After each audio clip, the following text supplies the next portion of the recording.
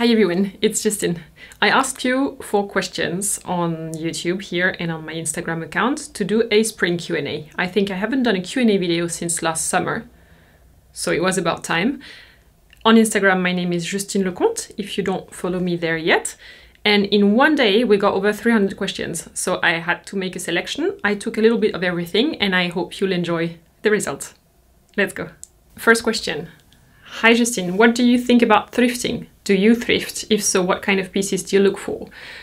In my case, it's a bit complicated because I'm 5'11" in inches, 1m80 m, and I have a long torso. So what fits me best is clothing from right now. The more I go back in time, the smaller and the tinier women wear, the less likely it is to actually fit me. This problem put aside, I do find really good outerwear in secondhand, may it be a leather jacket, or vegan leather, coats, winter things that are boxier, or in general garments that are made in thicker, stable fabrics because they are less likely to have been washed so many times that the fabric is thinner and damaged, or that the garment has lost its shape. What I would not buy secondhand is typically lace, satin garments, thin fabrics, and even more so if they're stained. Because all sweat or deodorant stains, you can't save them anymore. What are your favorite movies when it comes to fashion costume design? Also, I'd love a video on high quality versus low quality lingerie. I'll skip the lingerie part for now. It's gonna be a different video. I will do this, I swear. As for the movie, what I can think of right now, Downtown Abbey, great because you see the evolution over time of the costumes, great costumes. Appropriate, like for each decade, so well researched. Then Marie-Antoinette, Mary Queen of Scots, the new one. Memoirs of a Geisha, very poetic, wonderful in colors. Or you take a list of prize winners. You take, for instance, the list of Oscar-winning movies for best costume, and you start from there. Then next one, how do you take care of your long hair and keep it healthy? How do you take care of your hair? Hair care, please. This was a much asked question, so let me quickly guide you through the minimum routine that I do always. It looks like I don't do much to my hair, but actually it's not completely true. When I wash my hair, I wash it twice in a row. Always, with a shampoo for damaged hair, because my hair is very long. By the time I reach the ends, this hair is several years old, so it needs extra care, it is damaged. Then I always use a rinse-off conditioner for damaged hair. Once or twice a week, I also use a mask that I leave in for 5 or 10 minutes. I really take that time. It's a bit of yoga in the shower. Then I don't blow dry my hair if I don't have to. I prefer to let it air dry whenever possible. And I finish with an oil spray. I think it's by Bumble & Bumble. It's called dry oil spray or something, with UV protection in it. I protect my hair just like I protect my skin with an SPF. It makes the hair shiny. It smells great. I will try to look for links. I will put links to the products I use down below in the description if you want to have a look. Next. Hi Justine, I like your free spirit. Thank you. What is your life motto, if any? I don't have one big guiding principle. I would say I go from one opportunity to the next. I have a rather low need for security and safety. I do have a plan, at least short to mid-term, because I need a direction. But, you know, it's only the plan until the plan changes. Maybe in a year from now, I will decide totally differently, and it's completely fine. So my life is what I make out of it. It's my responsibility, but also my opportunity. It can sound scary, but it's very freeing to know that I can do what I want, and so can you. Do you miss friends? Not every day, that's for sure, but sometimes, depending on the weather and the food. So yes and no, I guess.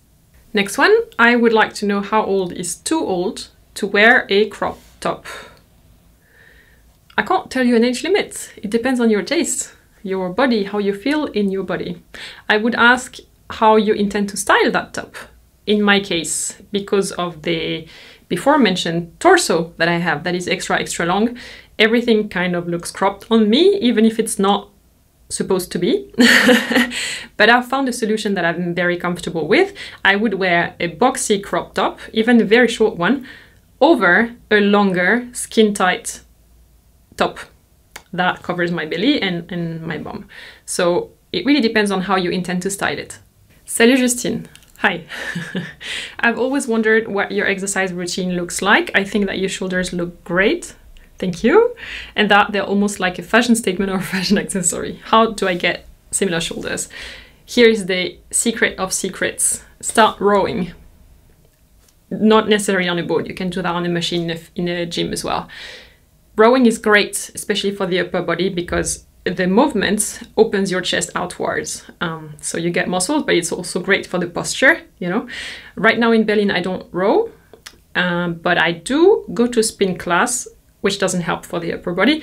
I complete the spin classes with exercises on a TRX machine, which basically means that you're working with the weight of your body, moving around handles. It's very easy and quick to learn.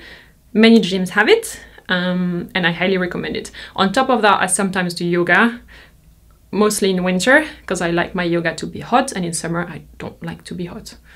But yeah. The next one is when saying Parisian. The stereotype is red beret and lipstick.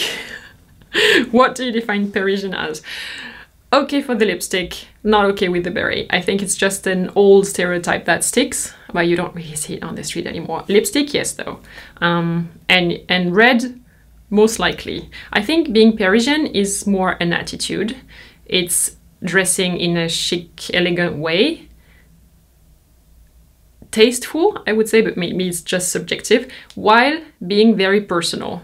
When you ask a Parisian woman what her style is, she will say, oh, nothing really special, like just blah, blah, blah, blah. And then she can talk about her style for an hour, because actually, without really realizing it, they put a lot of thought into what they wear.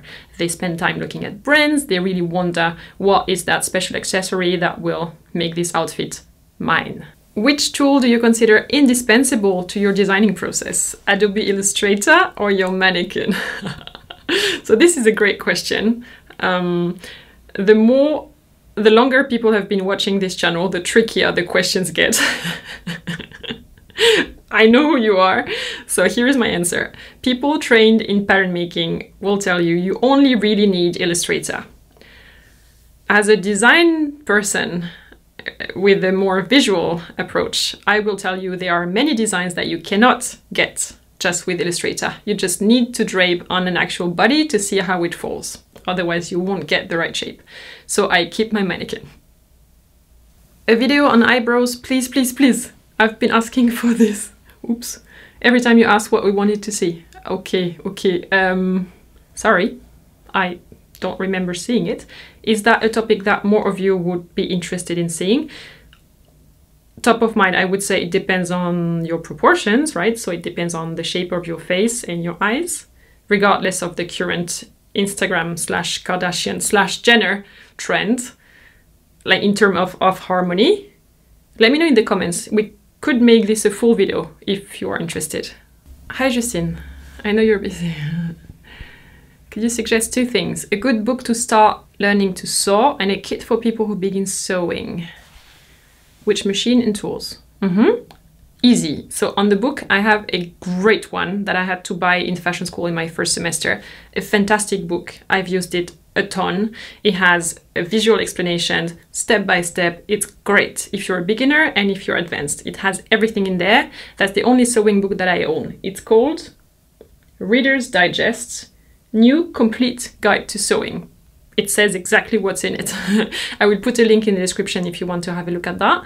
And then regarding the machine, my first personal machine was a Singer Stylist, number blah blah blah, I forgot. It's dead already because it was mainly plastic. It had fancy stitches that I'd never really used, but it couldn't take thicker fabric or several layers. It wasn't so fast, and the needle tended to bend a lot, so not so good. I recommend that instead you look for a second-hand machine in metal. much more durable. And what you need is really just a straight stitch. You don't need all the fancy ones that look like this. You need a straight line, a machine that can take thicker fabrics like felt, like leather, things like this, good, and sew it stable, straight. That's all you need. As for the presser feet, you want 2, that's it. One that has 2 feet, the standard one, and one that has only 1 foot, that's for the zippers. That's all you need. Next one, have you thought to record a series where you talk about some iconic pieces of clothing which revolutionized the world? Actually, I have. Glad you ask. It's a lot of research, but know that it is in the pipeline, and stay tuned. How do you balance the weight between consumption and creation?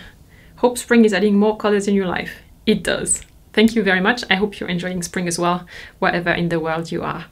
It's a rule of thumb that I use, I guess. I have a list full of things that I think should exist. If I find them, I will buy them. If I don't, I can create them. The other way around, if I see something and think, oh, this is cool, but I've never actually missed it before, then it's very likely that I don't need them in my life. Where do trends come from? Who sets them? Who's the first to create? Who copies? This is a great question. In the early days of this channel, I did a short video series about that. What is a trend? When does it start? When does it end? Who decides what's going to be in trend, etc. I will link this short video series here in the corner, in the I sign, and down below in the description of this video for you to watch. If you still have questions, then we take it from there. What's your favorite historical era for fashion? Right now, the 15th century, to be very precise.